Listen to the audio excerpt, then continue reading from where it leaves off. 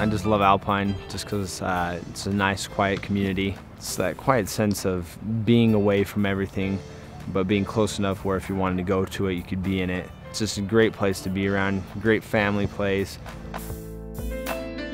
We moved down here just right before I entered in the 6th grade, and it was a little difficult. I've always been a pretty outgoing guy and been able to fit in pretty well.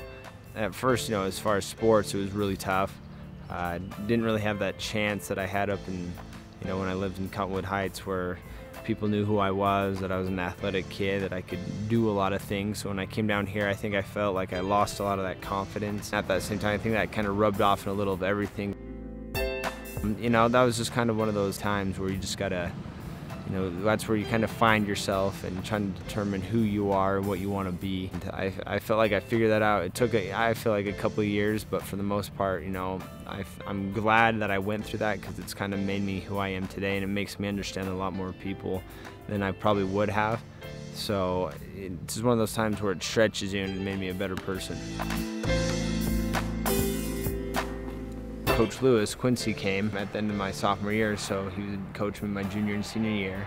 Pretty much he just sat me down from day one after seeing me play and just let me know that, I could be all-state, I could do all these incredible things, which I thought were a little far out reach. I didn't even play a minute of varsity the year before, so I did the things he told me to work on. I worked on them. My junior year I made all-state. And then once again, he sat me down again, just patted me on the back, and just said, "You know what, now you can be Mr. Basketball." Just kind of always pushed me. He kept giving me things to improve on. So once again, I'd go to my stake center, work on those things during the summer, and then the following year, we won state championship. I won Mr. Basketball and got offered a scholarship to BYU.